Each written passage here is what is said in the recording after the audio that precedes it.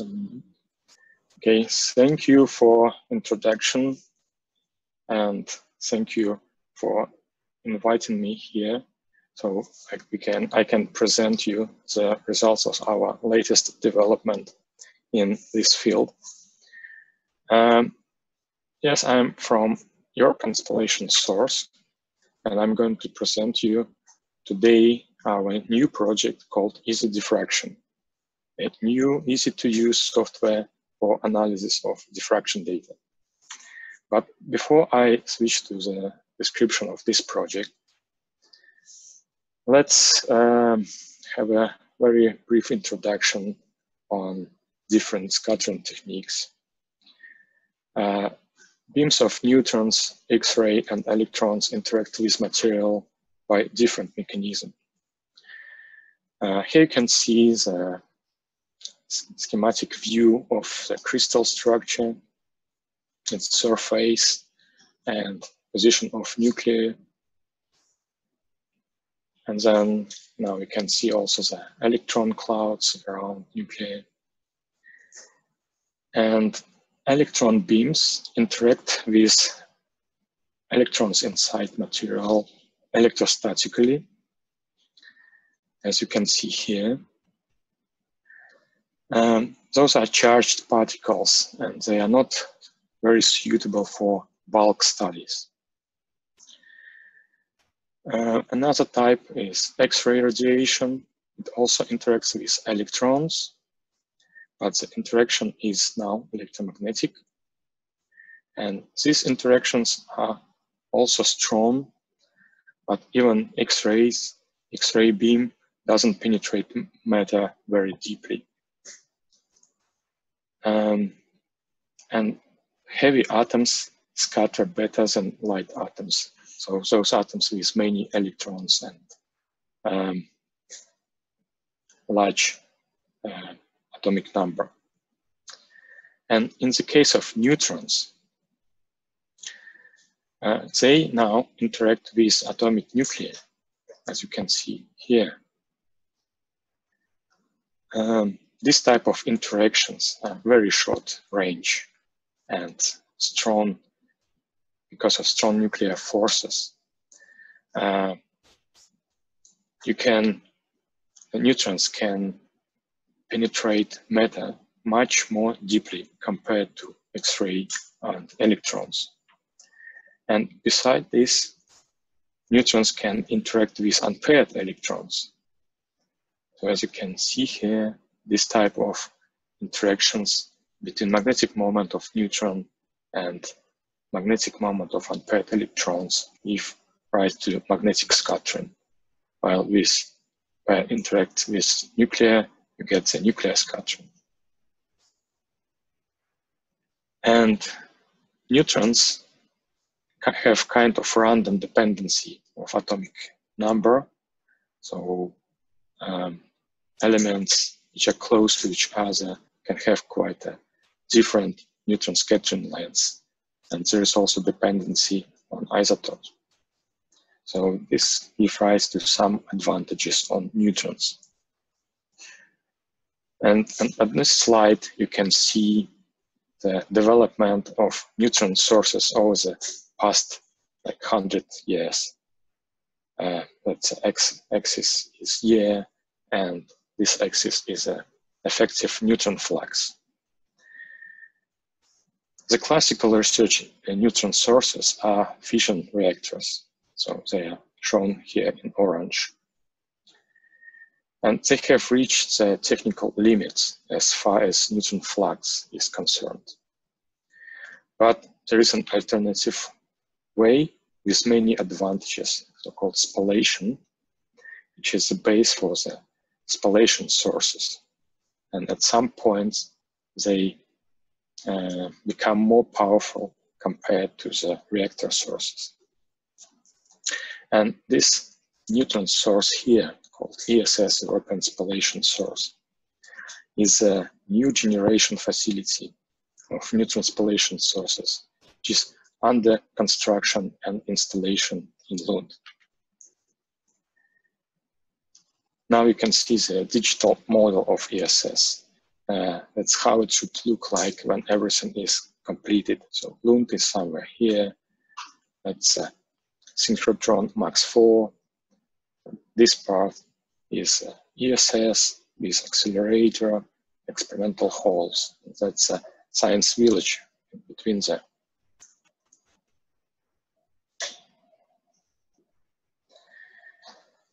And now you can see the design of your transpilation source.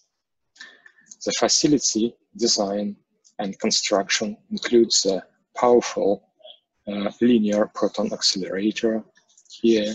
So proton beam hits the target here. It's a heavy and large tungsten target. And spallation processes in the target produce neutrons. And there are more than 20 instruments to be constructed and installed around this target in different experimental halls, experimental hall 1, 2, and 3. And then neutron beam hits the sample, as shown here, hits the sample, and detectors register the neutron scattering, giving precise information about the material structure and dynamics. While ESS is under construction in Lund, the ESS Data Management and Software Center, DMSC, is located in Copenhagen. We develop software for all the steps in the data processing workflow, starting from instrument control, data redaction, analysis, and so on. You can find more information about ESS and our center online. That's ess.eu. It's a link.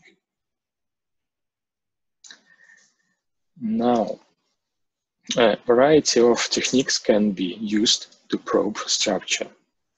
To a certain extent, the method of choice depends on the length scale of structure to be investigated. To study bacteria and crystalline grain structures with length scales from 10 to the minus 3 meters down to 10 to the minus 7 meters, optical and electron microscopy can be used. Microstructures down to 10 to the minus 9 meters can be studied with small angle scattering. And last week, you had a presentation of SASView software, which can help you to analyze this type of data. And for smaller structures, for atomic structures down to 10 to the minus 11 meters, diffraction techniques are used already.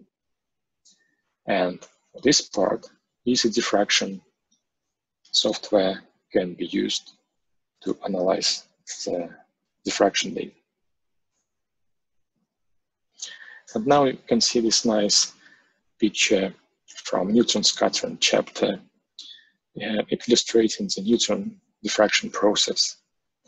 And that's a neutron man, which personifies a neutron's dual nature, exhibiting wave and particle properties. And here it enters a crystal lattice as a plane wave, interacts with a crystal shown in green atoms here, and then becomes, through interference effect, an outgoing plane wave with a direction dictated by Brecht's law. And then it's absorbed by helium atoms in neutron detectors, for example, and thus we measure its density, time of flight, and so on.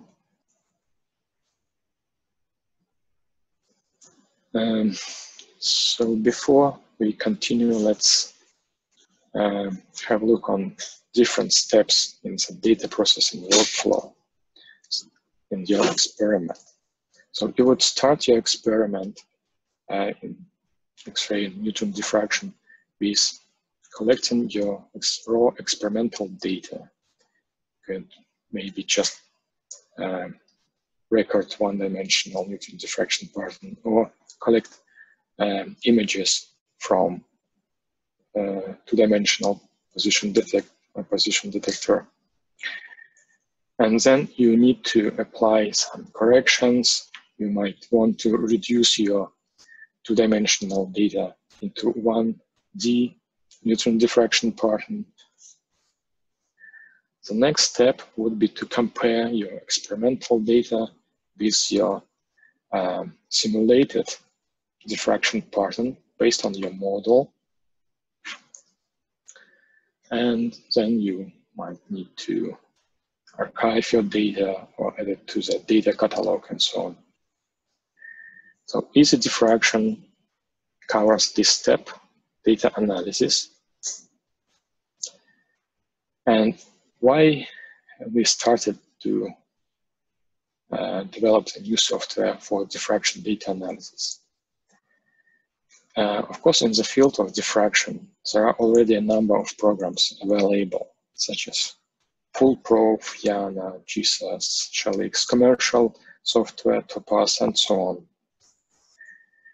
But there are a number of disadvantages, especially for us as a new source. None of the existing software covers all the functionality we need at ESS. So the end user would need to work with different software, depends on the technique, type of diffraction technique they use. Another problem is usability. Most of the existing software packages are not user-friendly and not intuitive. And that creates a large entry barrier, especially for newcomers. And another point is maintainability. Those packages are often created by scientists as one-person project. They are not sometimes open source and difficult to maintain. So our idea was to rely on existing libraries instead of existing programs, such as ChrisFML. It's a crystallographic Fortran model library developed at ILL, a base of well-known Foolproof program. ChrisPy, a new library, Python library developed at LLB. CCTBX, crystallographic library for macromolecular crystallography, and so on.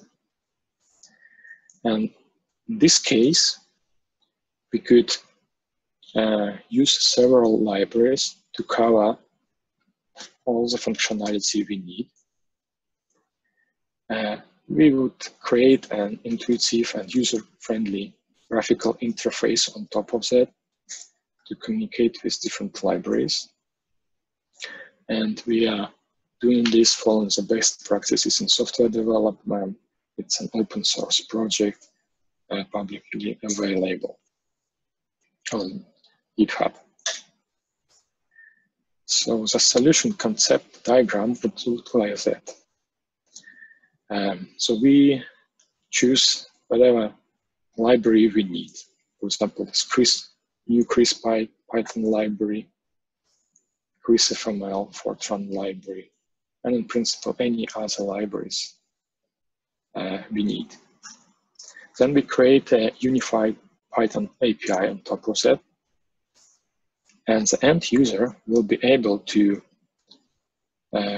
run calculations in those libraries via the same unified interface, from plain Python scripts or using Jupyter notebooks or from graphical user interface.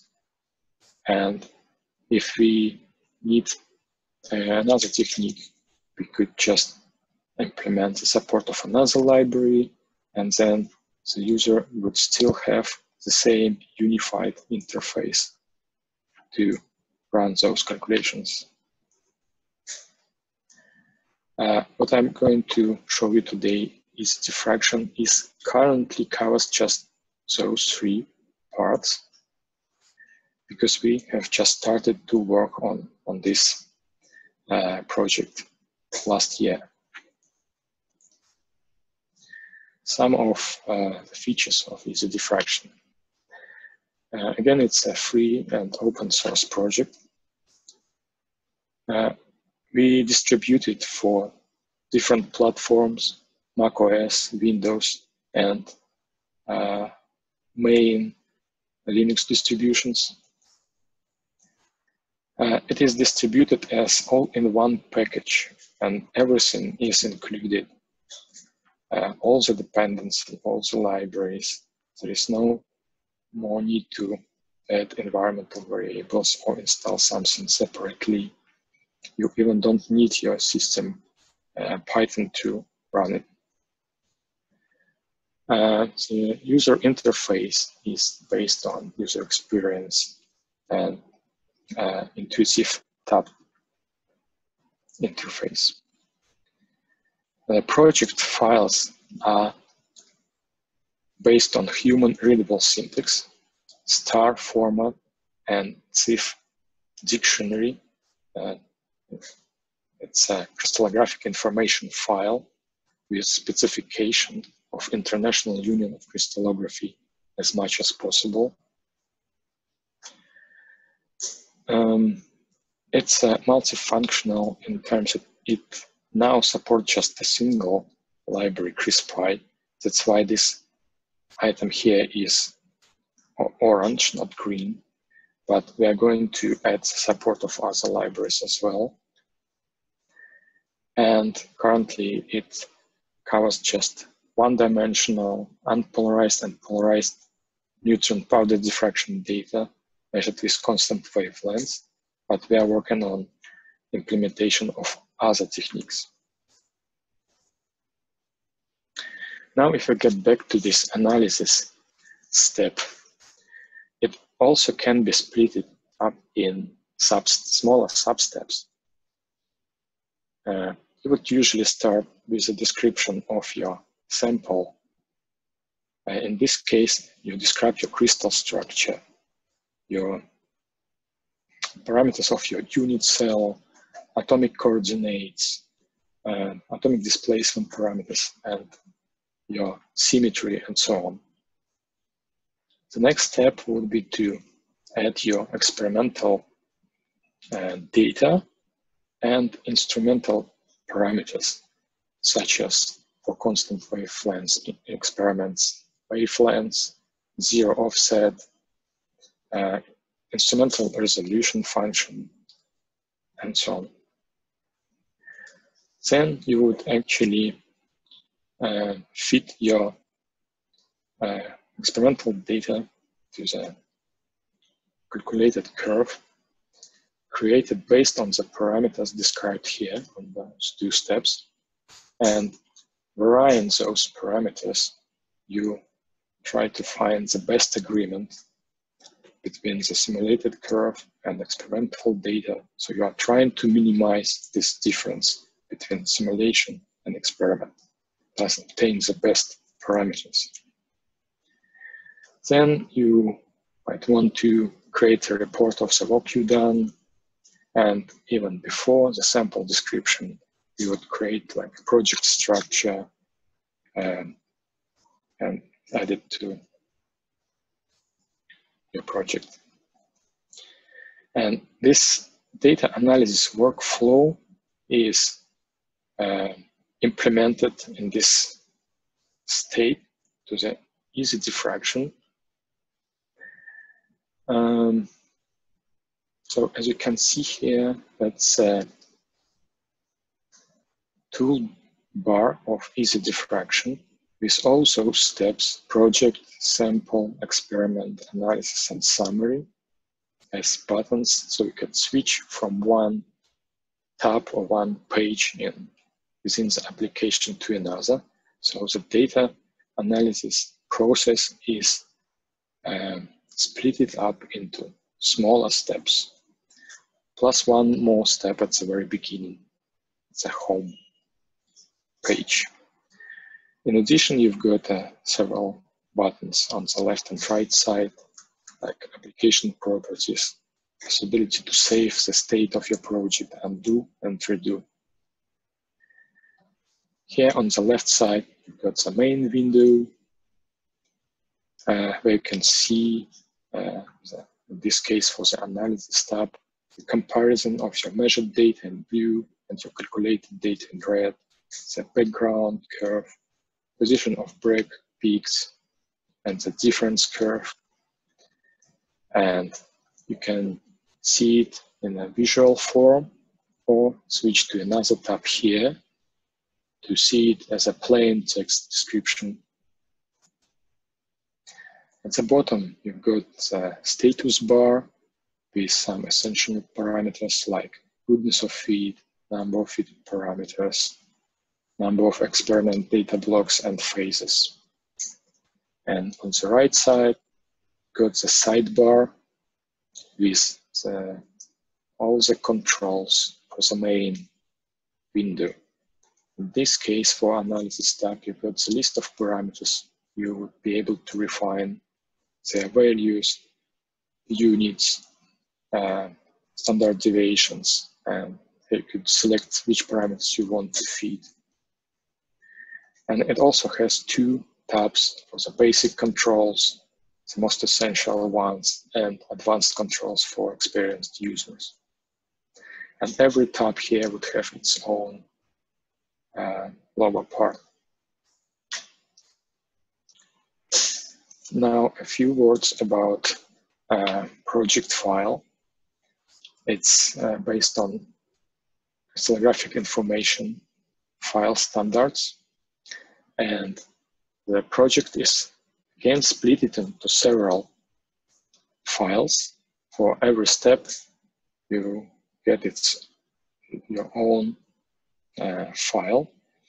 For project, you have this project.cif with just a description of your project, the name of your project, keywords, passed to samples, experiments, and calculations. Then the next one is samples.cif. That's nothing else as a standard crystallographic information file, how you can find it on many online databases, crystallographic databases. You got the name of your data block, then the description of a space group according to the international tables of crystallography, parameters of your unit cell, A, B, and C. Some of them are not shown here for simplicity. Then you've got a kind of table with atomic coordinates and other parameters. So every line here is a kind of title for the column in your table. So that's a label, the type symbol. Those three columns are X, Y, and Z coordinates, occupancy, atomic displacement, parameter, type, and its value, and so on. Next file is experiments.cif, where you describe your experimental data. Those three columns are measured 2 theta, scattered angle, intensity, and standard deviation, plus some instrumental parameters like wavelengths, offset, instrumental resolution parameters. We use the same syntax as in the samples.cif as much as possible. And finally, you get the calculations.cif with calculated parameters. Now you can find the latest version of EasyDiffraction on its web page It's easy to find, just EasyDiffraction in oneword.org, where you could download it for different platforms, as you can see here, Mac OS, Windows, and major Linux distributions. You can find some documentation, what is needed for how to install, launch, and uninstall EasyDiffraction, description of its user interface, project files, and all the steps in the data analysis workflow. You can even find some video tutorials on how to install, create a project, and so on. And of course, we have also a get in touch form, and we are happy to hear any feedback from anyone about how easy or not easy it is to use this software, which features you would like to have in this software. Maybe you would be able to contribute to this software to implement a new technique which is currently not implemented. So we would be happy to hear from you. The source code of this program is available on GitHub on the version control. Then just EasyDiffraction. And now kind of a live demo of this software. So you can then download it from EasyDiffraction.org. It's the same what I have already told you. Just click this button, one of those buttons, and download the software. Then it is quite easy to install the software. You just need to run installer, select installation folder. Thus, in few clicks, the software is installed, and then you can run it.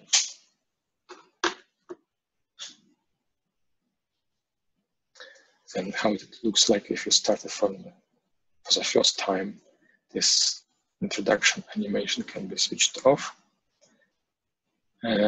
Now this home page has, by the way, we have some built-in user guides, those small orange windows to highlight some essential points in the software and guides you through the software how to do this data analysis if you just started for the first time. Here, for example, you can find the links to the online resources like video tutorials, online documentation, get in touch form.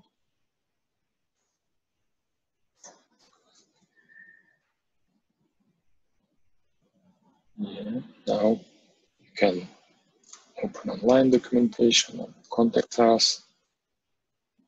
That's application preferences. Now you could start your simulation when you just go to this page. There's no project yet, so you need either to open an existing project, create a new one, or click one of those buttons to load the examples as given here. So let's say we want to create a new project. Just disable those user guides. So we can create a new project, specify its name, define its title, and then, as you can see, samples and experiments are not information about the sample and experiment. It's not described or not loaded yet, so we need to do this. So we go to the next step, and at this step, we import the sample description. As you can see here, it's just a plain text description, ZIF file with your crystal structure. So when this crystal structure is loaded, you can already see here is a simple viewer of the crystal structure. You can do some basic stuff. And if you switch to another tab, the sample.tiff, you can see the content of this TIFF file. There's data block, parameters, and the same information can be accessed here on the sidebar, where you can see your symmetry and cell parameters. In this group, atoms, atomic coordinates, and occupations. In another group, atomic displacement parameters is the next group. So the same information as is presented in TIFF file is also given here on the sidebar, but in just a more convenient way. Now, when sample is described, we go to the next step, experiment description. Again, we need to import our data. If you have one in TIFF format, like this is instrumental parameters and measured data. So those 3 columns are measured data. You can load it. If you don't have one, you just open a plain or empty experiments.dat file with just 3 columns, scattering angle, theta, intensity, and standard deviation. And the header will be created for you by the program. So we just open this one, and then we can see the measured data, can zoom, see this data in table form, and again have an access to the text description. And again, we can see all the parameters like peak profile parameters, instrumental resolution function, background, structural phase. So this phase here is the same as here in the samples.tiff. So once everything is loaded, like sample and experimental parameters and experimental data, you can actually start your data analysis. On this tab, you can already see on the sidebar the list of all the parameters which are described on the previous steps on the sample and experiment pages. And now you can compare your measured data shown in blue with calculated curve in red, and green curve at the bottom is the difference. So now we can see that there is a huge difference between the measured and calculated data. So what you can do, this icon here corresponds to the sample parameter, and this one here corresponds to the experiment parameter. And now you could just click on any parameter, change its value, and see in how your simulated curve changes, so we could compare it with your measured data. Now we can see that the background is completely different. So in our case, it's just 10. In that case, it's about 900. So we can change this value manually and see. So now we've got a better description. The wavelength is also different. The experimental wavelength was 2.4 angstrom. So now we can see it's a little bit better. You can also play with those parameters using this slider at the bottom. Just change this value here, and you can see how it influences your simulated curve. So now, when you play with it, you might want to refine those parameters. So allow program to automatically find the best parameters to have the best agreement between the calculated and measured curve. And in this case, you just select whatever parameters you want in the sidebar. You just click on these checkboxes, what you want to refine, some atomic coordinates for oxygen, cell length A. It's a single parameter for cubic system. And you can see this blinking button on top saying that something, some analysis processing. And when this is done, you see some results. And as you can see, something went wrong. So we have even worse description of our measured data. But in this case, you can always undo your refinement with this button on the top right corner, or you can undo even single change of parameters. So let's undo it, get back to the previous step. So maybe we shouldn't allow to refine too much parameters at once. And that's advanced controls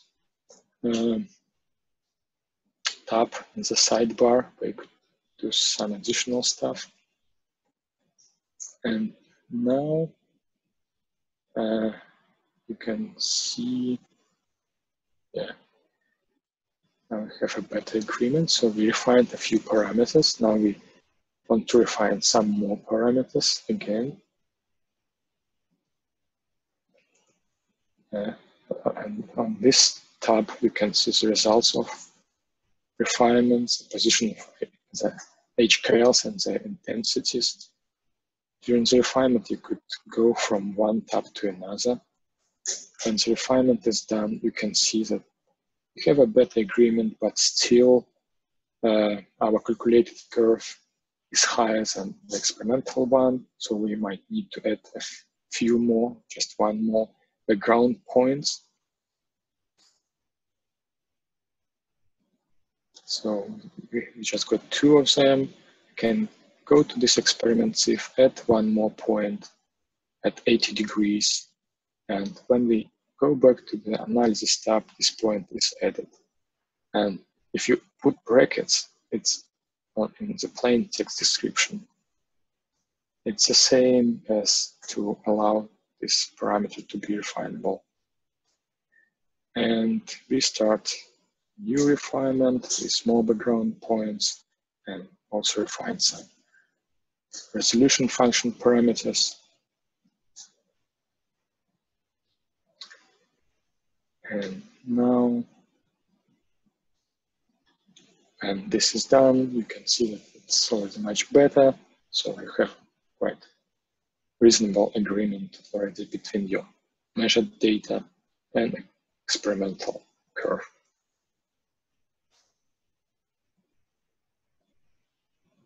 And then when the refinement is done, you go to the last step, summary, where you can see this report created for you with a description of the project, with a table of parameters. You can save this report as HTML or PDF.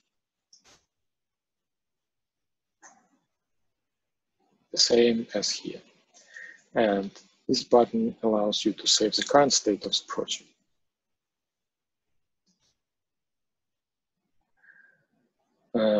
So you can always open existing project. For example, this would be just a folder with all those CIF files in it, and you select just the project.cif. You open it, and that's your project. New project description, some images associated with this project. Or you can open the project which is zipped.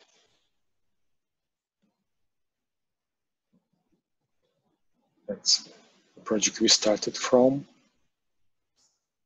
Or you can choose one of those examples here. So single click, you open a new example and you can play with it. Now you can see the polarized neutron diffraction data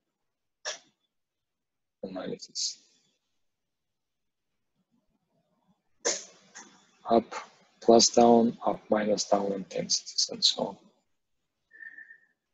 on. And you can save.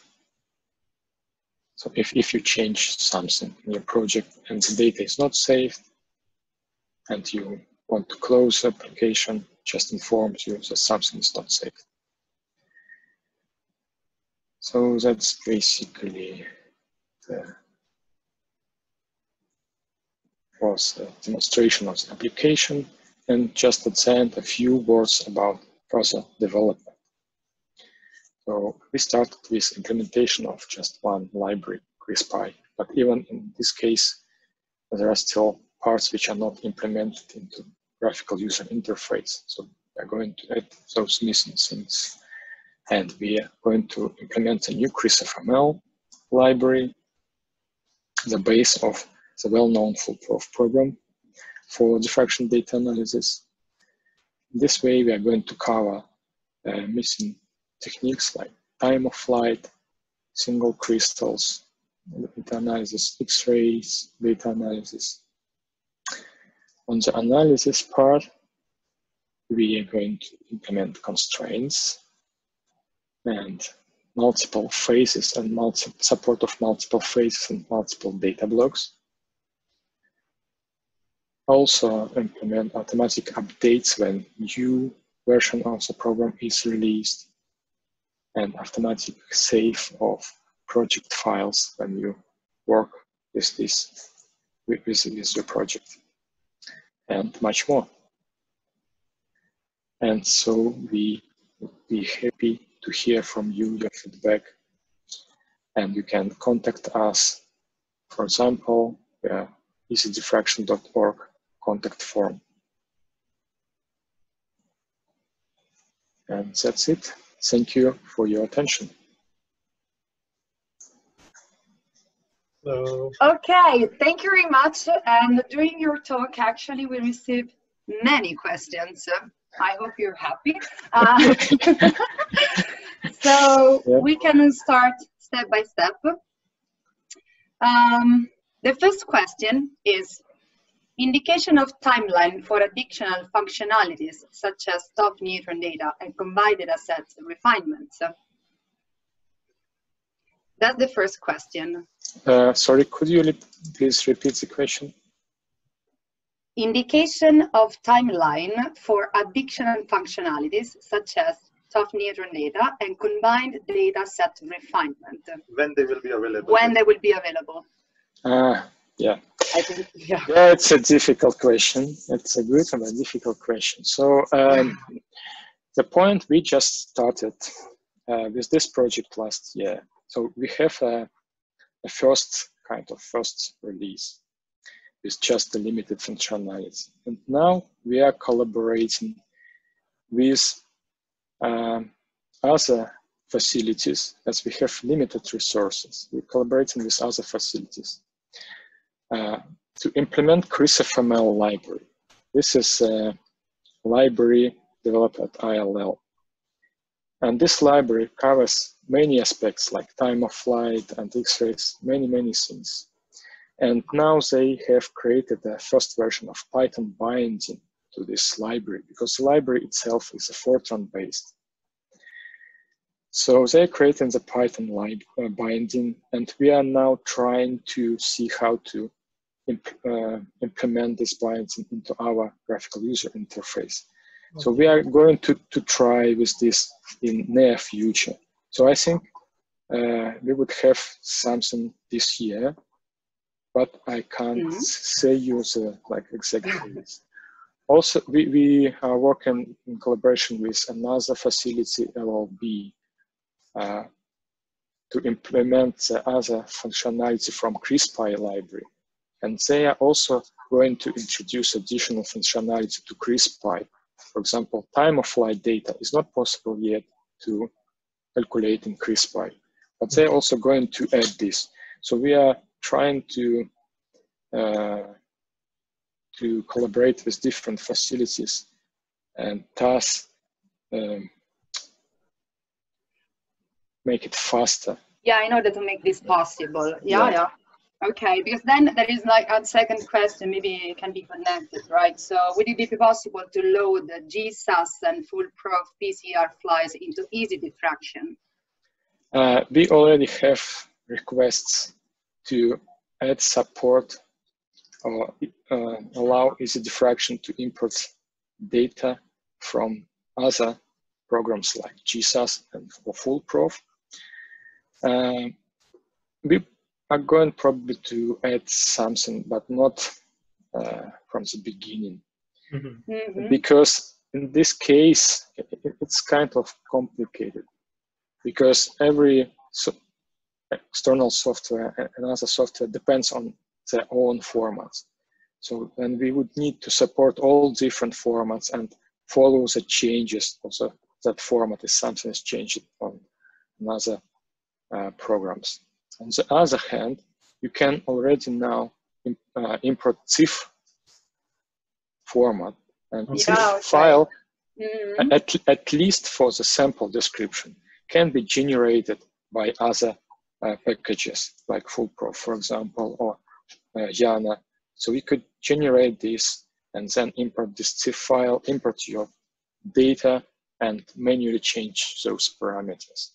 But in principle, yes, people would like to have better support and easier transition from one software to another. So maybe at some point, we would also introduce a possibility to import other formats. Okay, then there is someone in the audience, Pascal Manuel, that would like to ask you directly some questions. So maybe we unmute Pascal Manuel and we give you the word. Hi, Andrew. Can you hear me? Yes. Yeah. Hi. Hi. Hi, Pascal. Hi. So thanks for the talk. There's some nice features there, like seeing real time what the parameters do to your thing. But the example is like so far very simple, so it's hard to know whether to go. Pascal, we are having issues with the microphone. Yeah, there are interruptions. So can you please repeat your question, Pascal, because there were some interruptions a very big task. Connection. So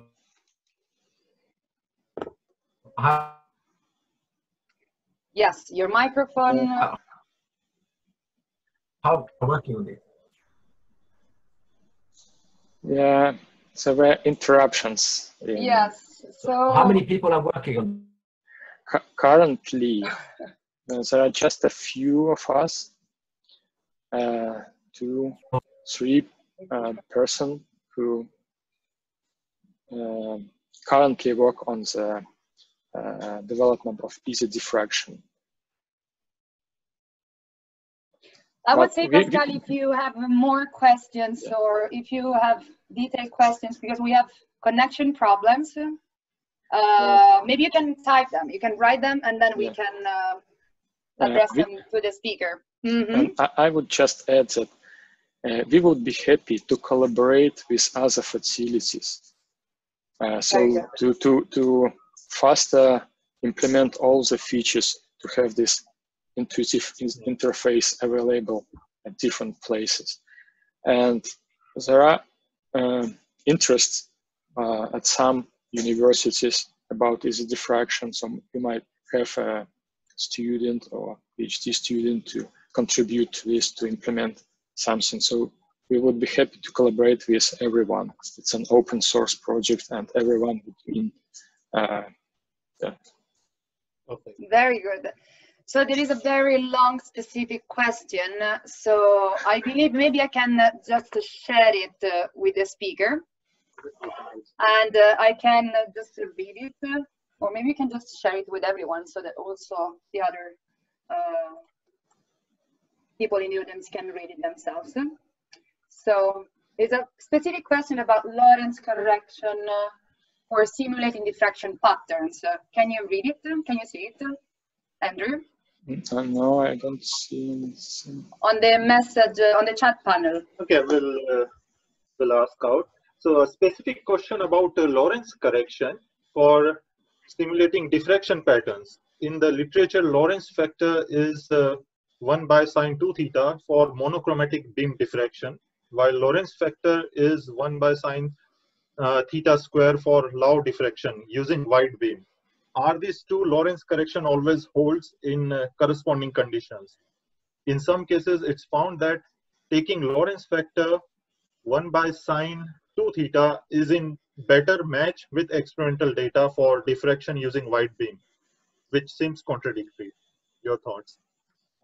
Well, it's a kind of really specific question, so I would be happy if you contact me or any other in our group so we can discuss it in more details.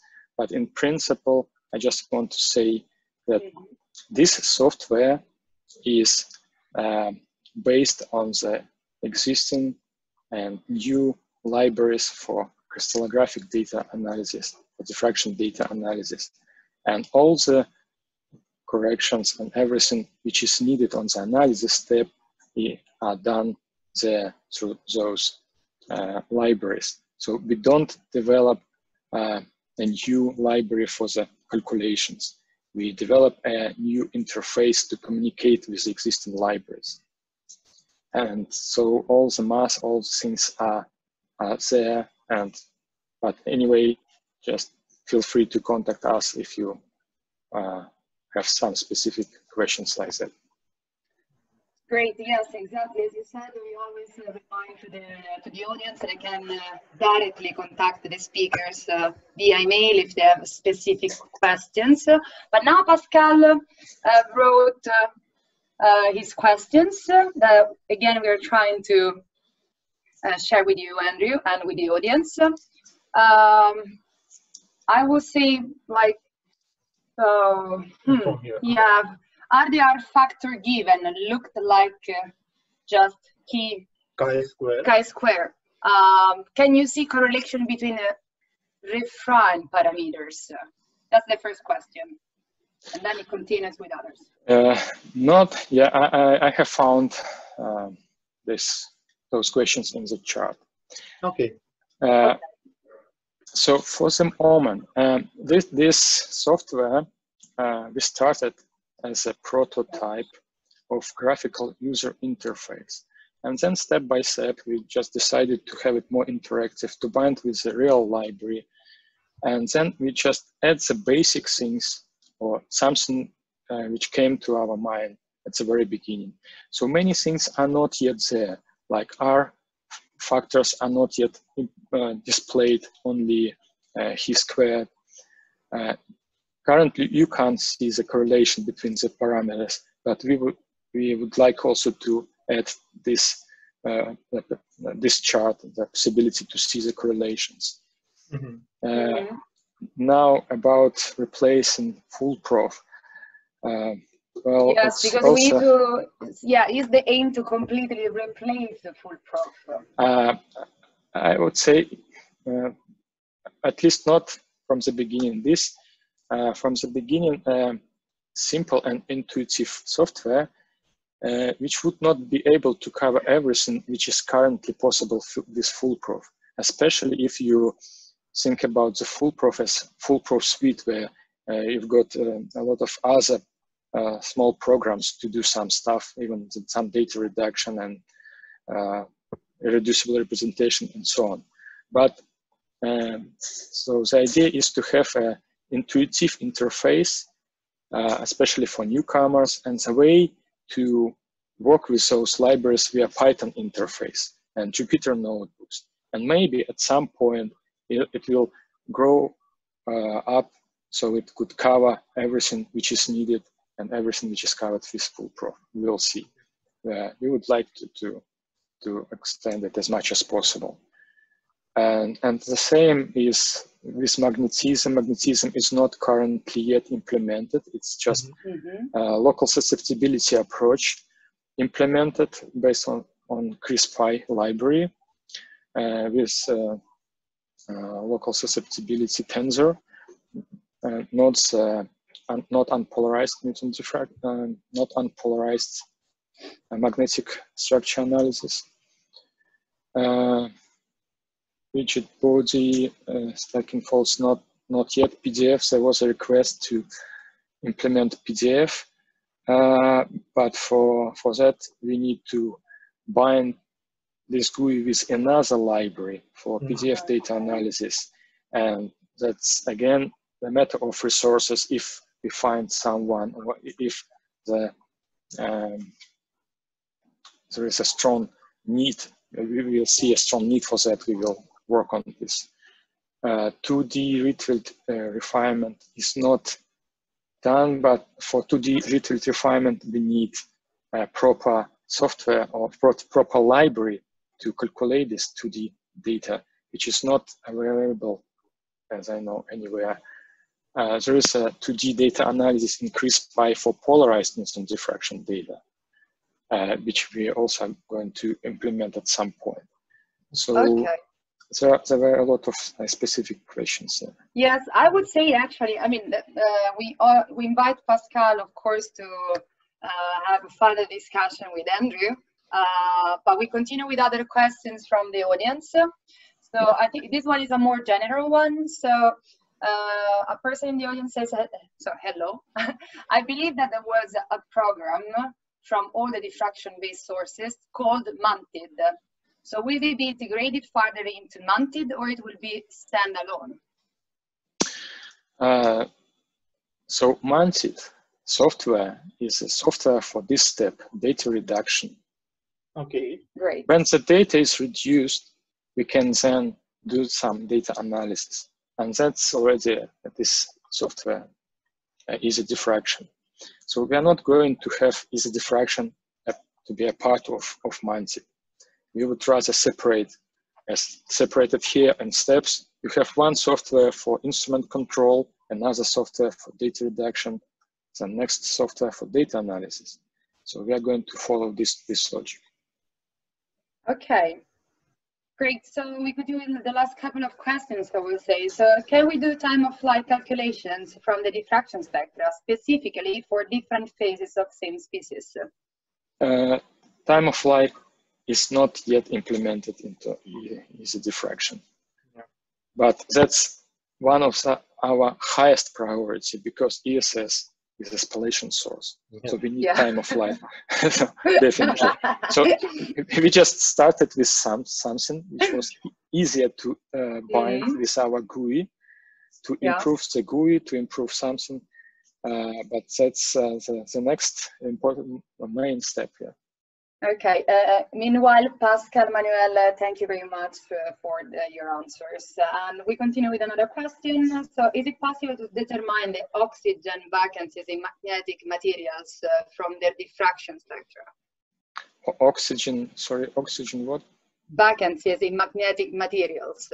I mean, in the audience, there might be people that are not familiar at all with the software or the application of this. Currently, for magnetic materials, we just support one technique, polarized classical polarized neutron diffraction data, so-called flipping ratio method, where and for this case, on powders, you can get you can refine the parameters of your magnetic susceptibility tensor on your atom. This is possible now. And we are going also to implement single crystal data analysis, so we can do this on powder and single crystals. But the standard analysis of magnetic materials is not yet implemented. And this would be also one of the next steps, either with CRISPR-ML or CRISPR,